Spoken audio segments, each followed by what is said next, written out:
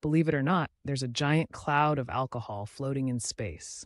That's right, a cosmic cloud so massive it could fill 400 trillion pints of beer. Isn't that wild? Let's dive into where it is and what it's really made of.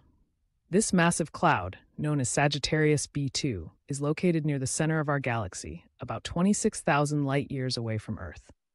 Picture it, astronauts surrounded by the wonders of space, maybe even cracking open a cosmic cold one. But hold on, this isn't the kind of alcohol we drink. It contains mainly ethyl alcohol, the same type found in our drinks, but it's mixed up with other complex organic molecules. Sagittarius B2 is enormous, stretching about 150 light years across. Astronomers are fascinated by this cloud because it holds clues to how organic molecules, the building blocks of life, form in space. In a sense, out there in the Milky Way, nature has been brewing some incredible chemistry that may help us understand how life began.